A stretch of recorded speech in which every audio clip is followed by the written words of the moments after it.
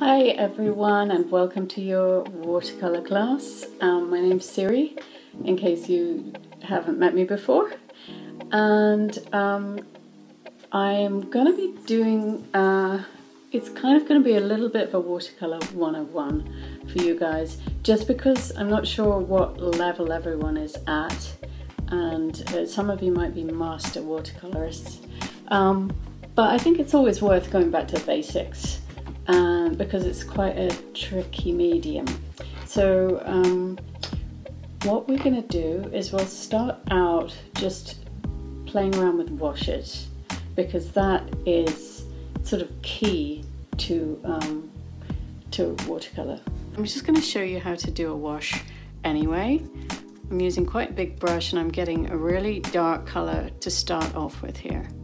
And then all I'm doing is just putting it in the water, and then I'm just pulling the color down.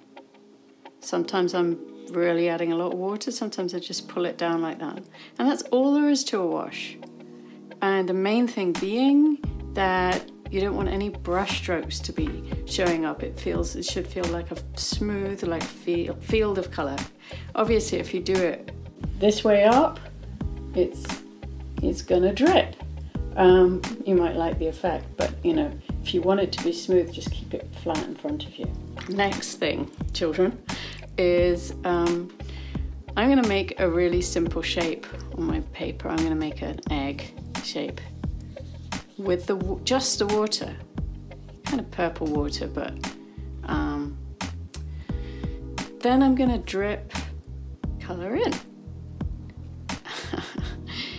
And this is kind of what it does best. It creates really nice things without you really even having to try. So that's something to bear in mind. It does half the work for you. So I've just dripped it in. I could put another color in, make it a color that's kind of going to go with the other color, because they're all going to blend together. And you can play around with this as much as you like. And if you get too much water, it sometimes gets a bit flooded. But as long as you're not using your brush too much, you're just letting it kind of spread around. And leave it for a while. Just put it aside and see what it does. And I'm going to show you some pictures to kind of inspire you with the next thing. Because we're going to eventually do a still life. But before that, just a little exercise with a few different colours. So these are by Georgia O'Keeffe, who you might know the name of. She's more famous for her oil paintings, but these are really little simple watercolours. But you can see how she's separated out the colours, and there's this white in between. That's the white of the paper. So bear that in mind, because that's what we're going to do next. Show you one or two more. This is a really nice one. You'll think of something, you know, that appeals to you. The main thing being you're going to have a couple of shapes, if not more, and you're going to separate them out with the white of the paper. And finally, I just want to show you some watercolors where she's kind of got a bit more detail. It's still quite simple landscapes in New Mexico. I'm just going to really quickly do that, because I think you've probably got the idea. So I'm kind of making one shape here, another shape here,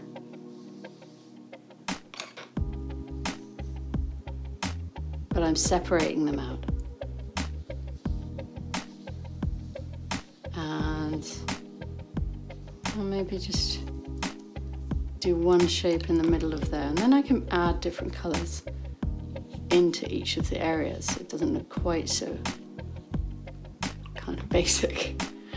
Now I could put some, you know, orange in here.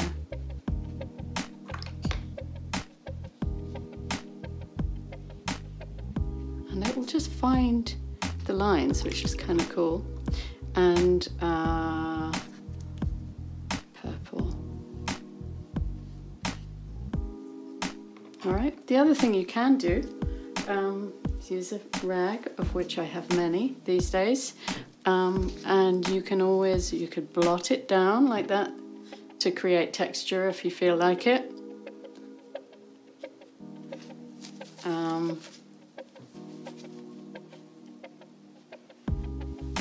You know, or if you want to make it a bit lighter and just bringing back the white of the paper, so just blotting that yellow. So, you know, that's my beginning. I could go on, but that's just to give you an idea of, you could do a really complex one with a lot of different shapes, but just leaving that white in between the shapes is key. You can even pull it around like that. See what it does. Might make it a bit more interesting. I think it does, actually. Okay. Next, we are going to do a little still life. Just one object. If you can find some kind of something with a simple shape, one color preferably. I've got this, which is just like a little bottle, and I like the color of it, and I'm going to put it hopefully in the sun so you'll be able to see that it's, whoops, it's got light bits to it. Okay, maybe I'll put it on there. Put it on white paper if you can, and then you can be able to see the shadow. I'm gonna make the lines, the really basic lines of the shape with a really light pencil line.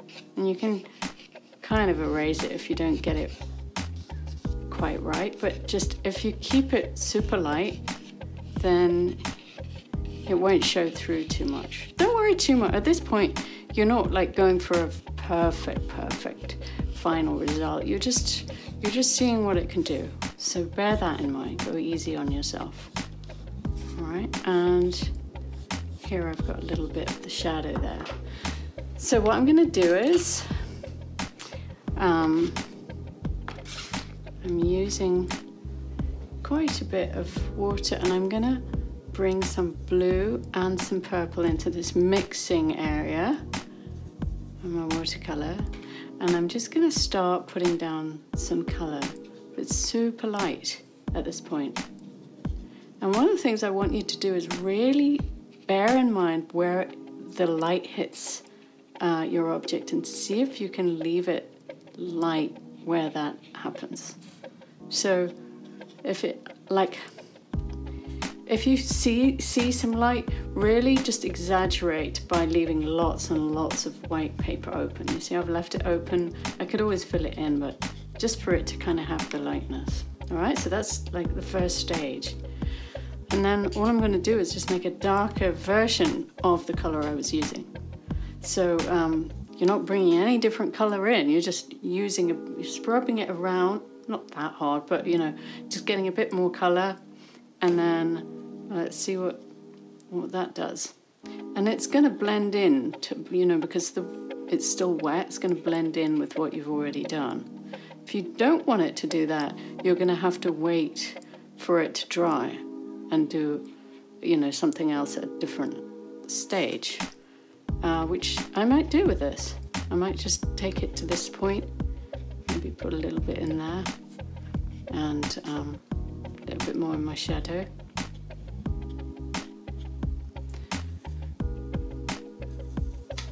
And now I'm going with even more dark. See, it is sort of all blending together, but I quite like that, so I want it to look that way. I want the inside of the bottle, like here, to be quite dark. And because it's separated from here, you see, I can just blob it in and it's not going to go anywhere.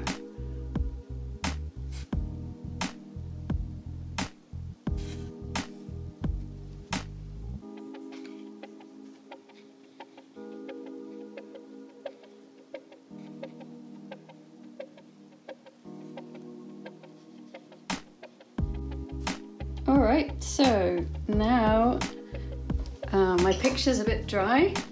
It should be completely dry actually, and I've already started putting some darker edges and so on into it. So at this point, if you want to get into detail, you really can.